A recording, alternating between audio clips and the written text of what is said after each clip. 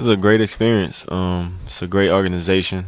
I'm very happy to be a part of this team. Great players, and it was rough because when I got here, we had a lot of guys hurt. Since I've been here, a lot of guys have been hurt. So it's been a lot of ups and downs. I've heard before I got here and since I've been here, and I think at the same time we all competed and played hard, to try to do what we could do, and I'm just happy to be a part of this organization.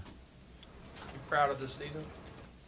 Like I said, I haven't been here the whole year, so I think I'm proud of what we've done in the last couple of months with what we had. We had a lot of key guys hurt, and I think, like I said, we all competed to the very end. We played hard, we practiced hard, we worked hard, and I think that's the biggest thing. You guys had already been through a lot when you got here. How did you sense they were still in it? I mean, like I think Scott said it earlier today, at some point everybody could have just folded. Yeah. I mean, how did you guys stay in it? Just leadership, guys like Russ, Nick Collison, they bring a lot of leadership to this team and keep everybody, uplifted through bad times. And I've been on some bad teams, and it's hard to play through those kind of situations. It's hard to come to work and come to practice, in those situations. So when I got here, everybody was in good spirits, and like I said, just a lot of competitors on this team and wanted to win. You've floated around a ton since you left Charlotte. Do you feel like this is the place? I know there's only one more year on your deal, but this is the place moving forward, kind of want to stick. Yeah, I mean, I definitely want to be a part of this team. I think when everybody's healthy and playing together, I think we definitely have a championship team here. Great city, great fans, and a great organization. So I would love to spend a long time here and play, play for this team. What kind of second unit could you guys have next year? I think we could be pretty good. Obviously, most of our second unit was new guys, so we haven't had a chance to play together and get a chemistry. So I think going into the summer, working out with each other and going into training camp next year, I think we could be a really good second unit. Kevin talked about being fueled by some of the critics and some of the things he sees on social media, things like that. Has he always been like that since you've known him?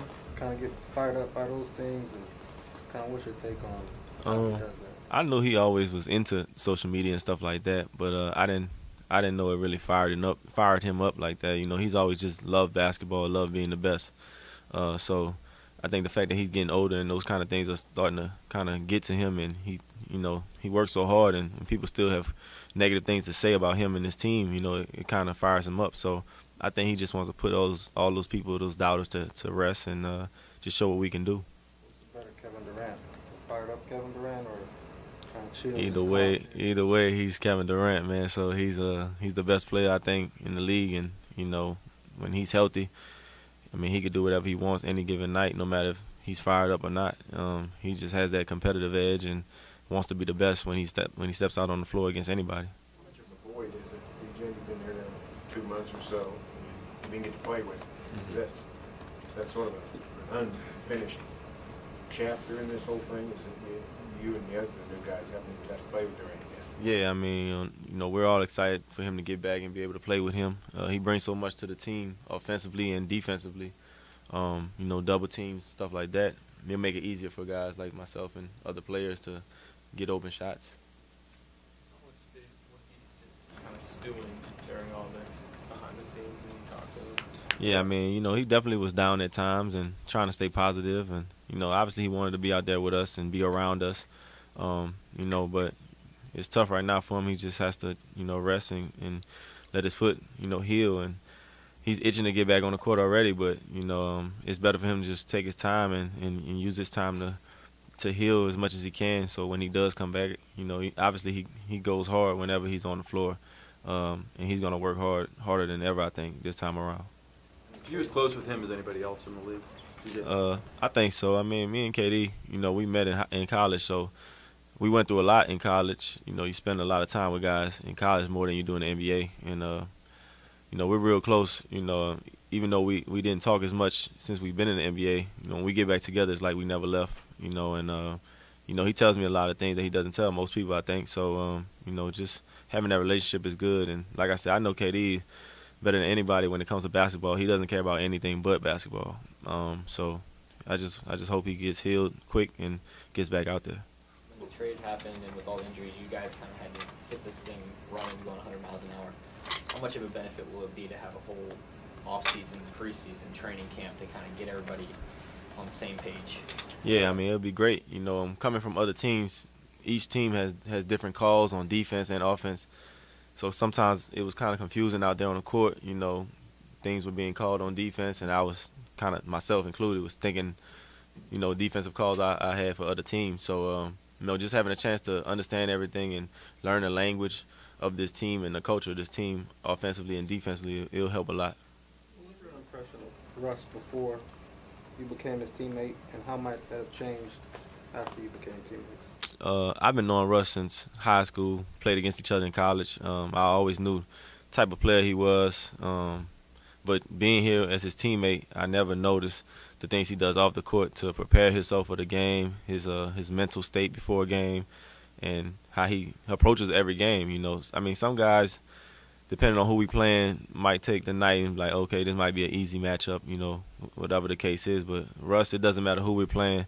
He goes out there like we're playing for a championship every night. And I never knew that, you know, playing against him. But now that I'm his teammate, it kind of rubs off on everybody and makes us all want to feel that way. You regularly hear from guys who are acquired after being other places about what a good organization this is to play for. Obviously winning helps, but I get the sense like it's other things. Have you sensed things that are done differently, you know, just within the organization that maybe is even surprising to you at all? Yeah, I mean, it's a lot of things, you know, just as far as the way they feed us here and the training staff, how they treat us, you know, taking care of your body is the most important thing with this organization, I think, and it goes a long way, you know, the way we play. So, I mean, they just take care of us as players the best way possible, and it really helps us, you know, be ready for games and practice and play with that full mind, body, and spirit that we need to give our all on the court. When Scotty down the stretch got into a pretty good rotation, pretty regular rotation, you played a couple of stretches with Russ. How did you feel that went when you guys spent 4 or 5 minutes together on the court? What were the pluses and the minuses? Pluses, I mean, it gave us a lot of ball handlers out there, guys that can attack. It was good, you know. I like playing with Russ, you know, and I mean at times, you know, it was hard because I'm so used to having the ball in my hand, and you know I would be off the ball a lot. So just to find a rhythm sometimes and you know be locked in, you know, to make open shots, it's hard, but it's something that I'm gonna work on this summer. Being able to move without the ball and get to open spots, so when Russ throws the ball or passes it to other guys, I don't know where to be. It's just an adjustment that I would have to make. Kyle got off to a slow start when you guys first got here, but he seemed to pick it up down the stretch. Just what was the difference for him, and what didn't we see in Kyle Singler that we probably could see if he had a full year here?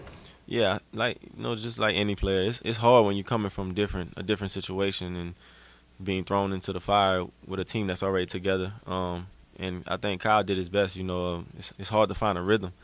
You know, as basketball players, when we out there, you know, a lot of people don't know. I mean, if you don't have a rhythm, you're not going to look good or play good. And I think for him, he was just trying to find a rhythm, and eventually he found it, I think, through playing defense. That kind of fired him up, and he's a great defender.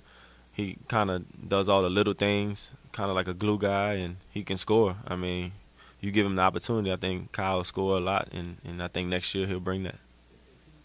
Back next year, and obviously he doesn't have to start playing behind KD. How is that role going to help him or benefit him in terms of being more who he is? Yeah, it'll help him a lot. He'll be able to, you know, get his thoughts together on the bench and watch the guys in front of him. But at the same time, Kyle is the type of guy, I'm pretty sure you noticed this year, that he can go a game without playing at all and be thrown in the next game and play well. So that's hard to do. It's really hard to do on this level, and you know, I respect a guy like that. Anybody else? No problem.